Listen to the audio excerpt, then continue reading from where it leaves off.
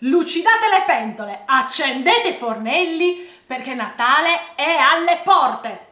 Ma come? Avete il dubbio e non sapete già cosa dovete cucinare? Ma io qua che ci sta a fare allora? Un menù di pesce speciale tutto per voi. Iniziamo!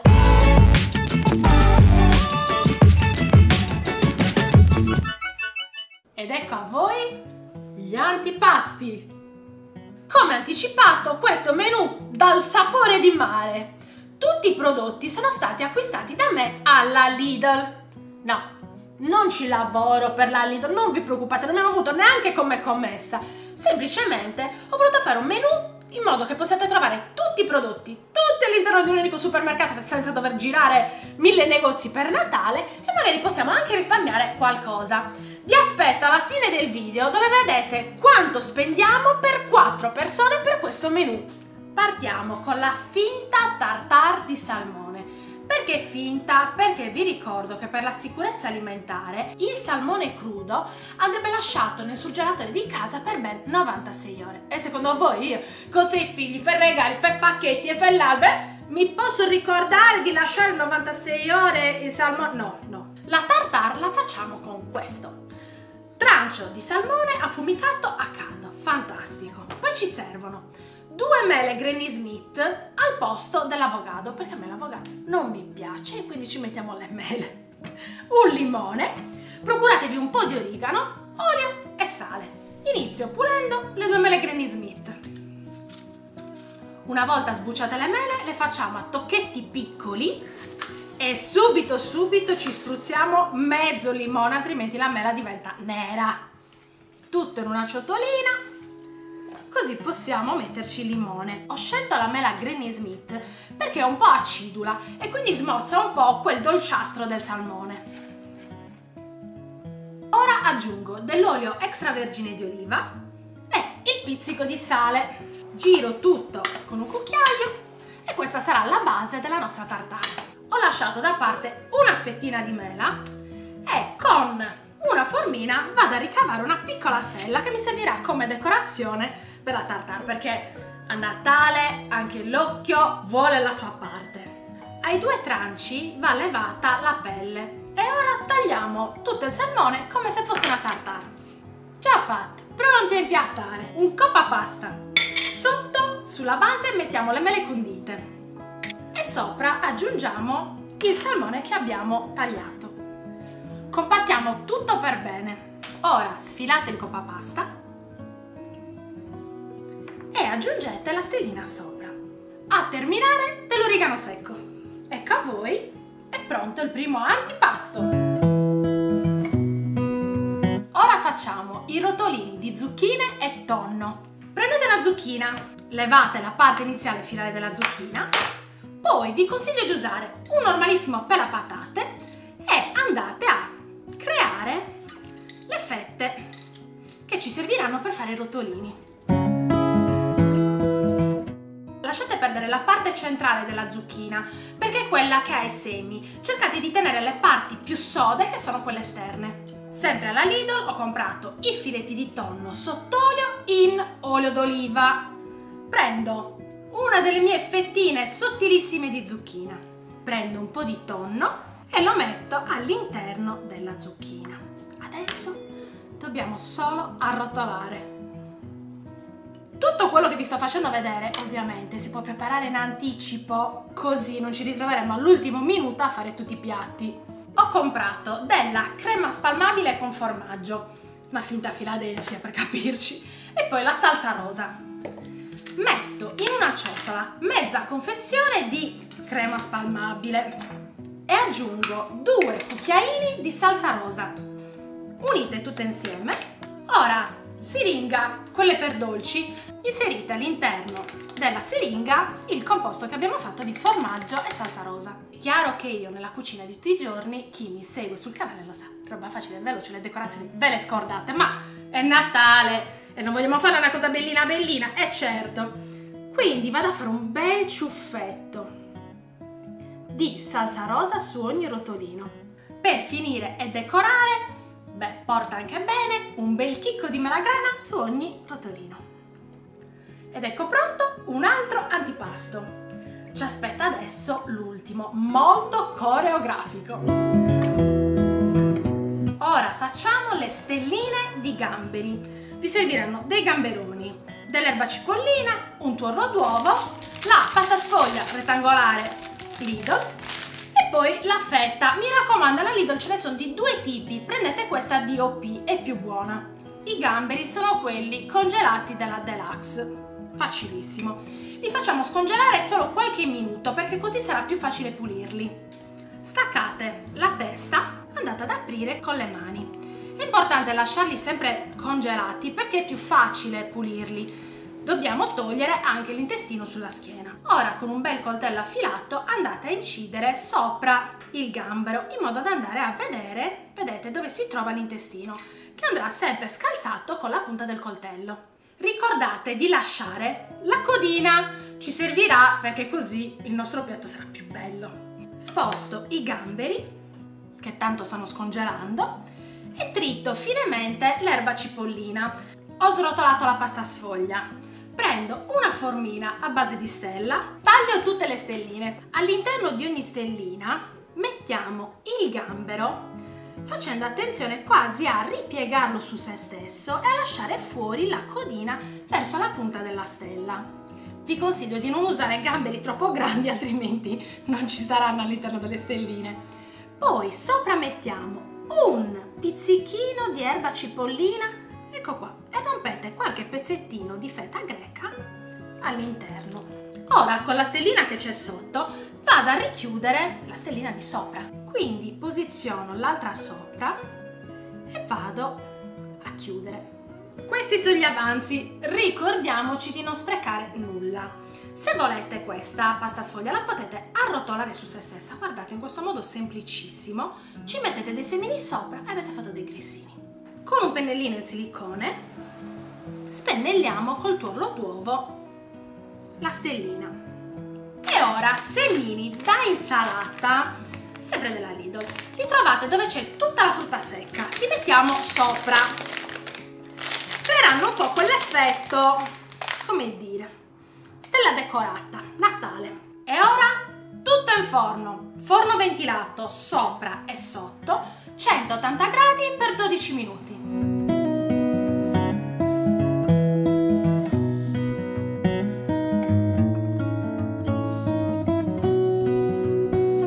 Anche le stelline di gambero sono pronte. Con gli antipasti abbiamo finito, passiamo al primo piatto. Ecco a voi il primo piatto. Con un trucco a valli facciamo finta di aver fatto la pasta in casa e facciamo le caramelle con patate, cozze e pecorino. Per fare questa ricetta ci servono le cozze, 2 patate, la ricotta, anche qui vi consiglio di scegliere questa ricotta classica, la sfoglia fine per lasagne che ci serve per fare il nostro trucco valli e del pepe da grattugiare al momento. Parto a cuocere le patate. Io uso il sacchetto da microonde perché si fa prima e le patate non prendono acqua e quindi rimangono meglio proprio quando dobbiamo fare degli impasti. 4 minuti al microonde. Lo so che vi piace, vabbè, trovate il link in descrizione al mio shop dove trovate questo e tutti tanti accrocchi che piacciono a Valli. Intanto che le patate stanno cuocendo nel microonde ci dedichiamo alla sfoglia. Prendete la sfoglia e andate a dividere in 3 parti. In un pentolino mettete a bollire l'acqua perché per poter girare le caramelle è necessario che la pasta sia un pochino cotta, altrimenti si romperà. Nell'acqua mettete un pizzico di sale. Patate pronte, fate attenzione quando andate a spellarle per metterle dentro questa ciotola perché saranno parecchio calde. Vi consiglio prima di iniziare la cottura di mettere un foglio di carta forno sopra il vostro tagliere. E ora via, ogni piccolo rettangolo va a bollire uno per uno nella nostra acqua bollente. Lo lasciate bollire veramente il tempo di contare sino a 1, 2, 3, 4, 5 e lo tirate via. Lo stendete nella carta forno e via così per tutte le nostre caramelle. Profumo di Sardegna, anche se acquistata alla Lidl, questo è di mammoiada, più sardo di così si sente proprio. Cosa faccio? Vado a grattugiarne un po' all'interno della ciotola dove ho messo le 2 patate che ho cotto a microonde. Aggiungo 150 grammi di questa ricotta, grattugiatina di pepe fatta al momento perché è più buona, e ora con la forchetta metto tutto insieme. Infine aggiungo anche un pizzico di sale, ma poco perché c'è la cozza che è già salata. E ora siamo arrivati al ripieno. Che faccio? Prendo un po' del nostro composto di ricotta e patate e lo metto al centro del rettangolino. Prendo una cozza e andiamo a chiudere in questo modo. Andate a girare da una parte, andate a girare l'altro in senso contrario ed ecco pronta la caramella. Ho terminato il primo strato e allora vado già a posizionare le caramelle nella pirofila. Metto sul fondo un pochino di burro e adesso mettiamo le caramelline all'interno della pirofila. Ho terminato di fare le caramelle e anche sopra metto delle striscioline di burro, grattugio del pecorino e per terminare della besciamella. Non è stato molto veloce, però potete farlo in anticipo. Adesso questo va in forno 180 gradi, forno ventilato per circa 15 minuti e il primo piatto è pronto. Adesso la pentola di mare, un piatto scenografico e buonissimo. Per questa ricetta ci servono 3 confezioni di pasta brisée già pronta, una confezione di seppie pulite, una confezione di vongole del Pacifico, il sauté di mare della linea Deluxe. Riutilizziamo le cozze avanzate dal primo piatto, dei pomodorini, spicchio d'aglio, olio, sale e del prezzemolo. Mettiamo un po' di olio extravergine di oliva, 2 spicchi d'aglio e tagliamo a metà i pomodorini. Accendo e faccio rosolare tutto. Aggiungo anche le seppie pulite, direttamente così, tutto surgelato, tutto dentro. Ed infine il sauté di mare. Ora coperchio, chiudo e faccio andare per circa 10 minuti. Posso spegnere, ripieno pronto, ho fatto scongelare tutto quanto. E adesso ci occupiamo di creare la pentola. Prendete una teglia che sia di quelle apribili. Andiamo a mettere all'interno, con la sua carta forno così non stiamo a sprecarne altra, il primo strato di pasta brisée. Ora ne andiamo a mettere un altro strato, perché poi dovremo riempirla con questa meraviglia qui e si rischia che la pasta si possa bucare, per quello che la mettiamo doppia. La togliamo, andiamo a metterla sopra.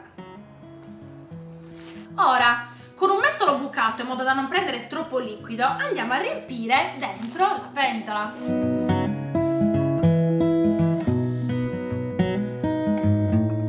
Come piace fare a me per far veloce, mi metto a tagliare grossolanamente un po' di prezzemolo fresco da lasciare qua sopra. Ora, con l'altro pezzo andiamo a fare il coperchio. Prendete la pasta e andate ad adagiarla sopra in questo modo. Con le forbici taglio anche la carta forno in eccesso, perché altrimenti questa potrebbe bruciarsi a contatto col forno. Ora con le dita pinziamo tutto il coperchio in questo modo. Guardate.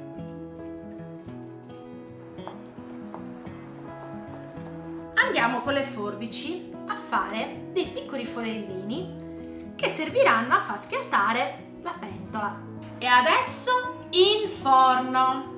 Attenzione alle temperature, bisogna farla cuocere lentamente, quindi 170 gradi, forno ventilato, e ci vorranno almeno 25 minuti. E anche il secondo piatto, la pentola di mare, è pronto. Adesso io direi di concludere in dolcezza. Per ripulire un po' la bocca e sgrassare un po', ho pensato di fare delle crostatine al limone. Ci serviranno pasta a frolla, ovviamente già pronta, non ci abbiamo voglia dopo tutti questi piatti di metterci a fare la pasta a frolla, quindi va benissimo, pasta a frolla rotonda pronta.